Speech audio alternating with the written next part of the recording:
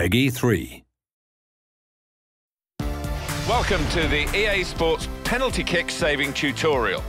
Let's have a look at all you need to know when attempting to save a penalty kick.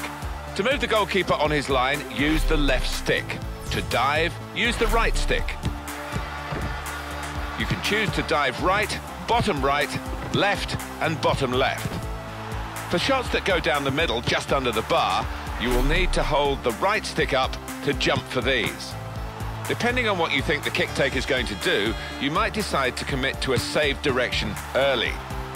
Or wait until the ball is kicked and try to react to the shot. Committing to a save direction early will allow you to reach farther and save shots near the posts. However, since you're diving further to the side, it will be harder to save shots closer to the middle of the goal.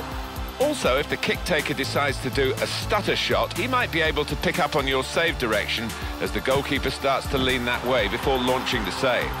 If you think the kick taker is going for placement rather than power, you can try to react to the shot by holding the right stick in any direction after the ball has been kicked. These reaction saves won't give anything away to the kick taker, but don't reach all the way to the posts.